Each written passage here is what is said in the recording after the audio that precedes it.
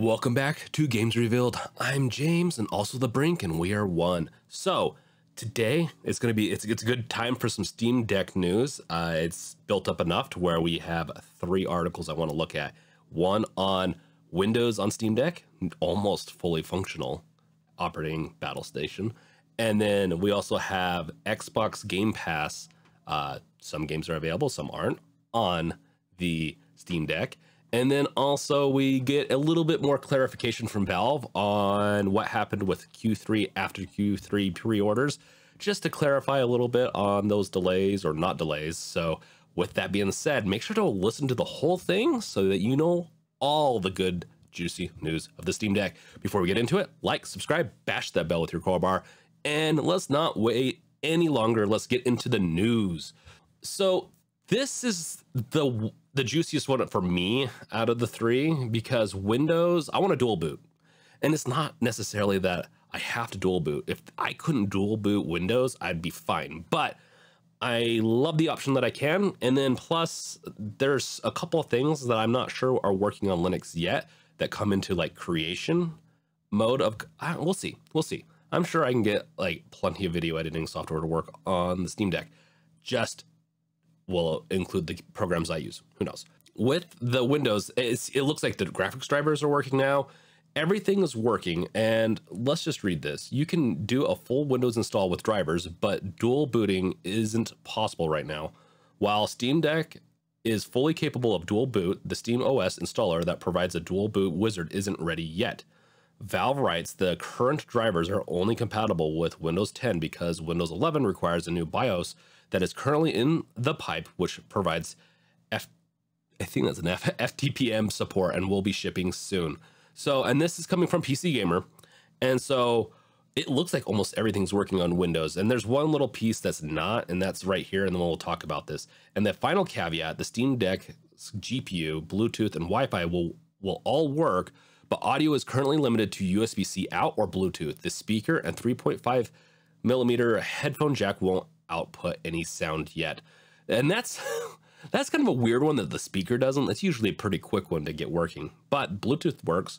And that's probably the way I'll be consuming most of my audio on this device, but we're so close to getting it to work fully.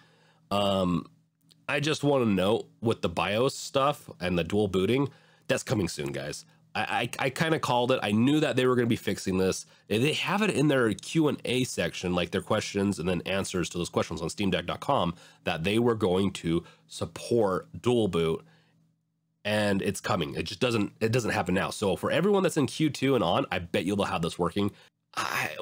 All I know is with all these updates coming from Valve and from the developers, I really do think we're going to have a pretty nice system for Q2, Q3 people. So everyone that's in Q1 is going to be kind of beta testers, and I would like to be a beta tester, but at least, you know, there's progress. I love seeing progress, and I can more safely say that, like, hey, we're going to have probably a pretty complete system soon. So them fulfilling, you know, some of their promises, and I'd hope they would fulfill their promises, right? So Valve also says that dual boot support, including dual boot wizard for picking which OS launcher will ship alongside SteamOS 3 once it's complete. That's the one I've been waiting for the most, is that I want to test the SteamOS 3, and it's not available for download yet. You can download SteamOS 2, but you can't do 3 yet. Only the image for fixing the Steam Deck itself. So that's really good news. That it's still on their docket. They haven't dropped it. They're giving us updates. I really think these things are going to drop hopefully very soon, because I'll be able to do a lot more content on that. Okay, let's go into the next piece of news. Okay, so the Xbox Game Studio Pass has an update, and this is something like, I believe that Gabe's worked with Microsoft to include, or maybe vice versa, to include a pass of Xbox games on Steam. And unfortunately and fortunately, some are verified, some are playable, and some are not that are not going to be supported. And the ones that won't be supported will be Gears 5, Halo, the Master Chief Collection, Halo Infinite, and Microsoft Flight Simulator X are unsupported. These titles don't work on Steam Deck due to anti-cheat systems, and it's not clear if they'll ever be supported in the future. once again, Valve's made Steam Deck and the Steam OS that kind of combat Microsoft and maybe the way they're going with their games, the operating system. I just don't know. Gabe Newell has something against Windows right now, and even though he's one of the first ones to start Windows, or like Microsoft itself, it's cool that we have support, right? So let's go into the couple of the games real quick, and we'll get on to the last piece of news. Deathloop, Psychonauts 2, Hellblade, The Evil Within, Fallout Shelter, which, what doesn't that play on? Prey, Battletoads, and Max, The Curse of Brotherhood. Those are all verified and playable on, verified and beyond playable. They work great, supposedly, on the Steam Deck.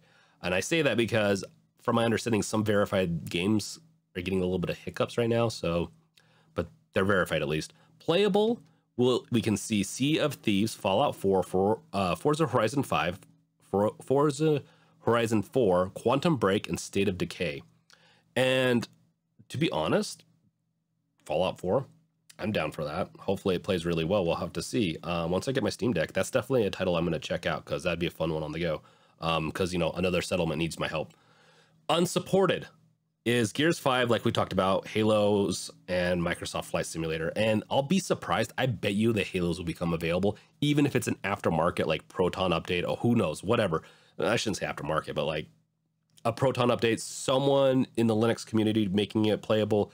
I think Halo somehow will become playable, just because it's such a big title. And I just would, and same with Gears, but Halo, you know, it's one of the biggest FPSs out there. So that is some cool news of games that, so if you have this Game Pass, you can play on your Steam Deck. So, and hopefully Microsoft keeps this up, and hopefully they add full support. They go through and make sure all these are playable on the Steam Deck. I think it'd be really interesting. So last piece of news, this is just to help clarify a little bit of what went on with the queue system and like the reservations and people getting bumped down on all that.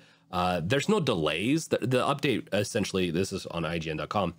The update essentially says that we just specified where you're at in the line.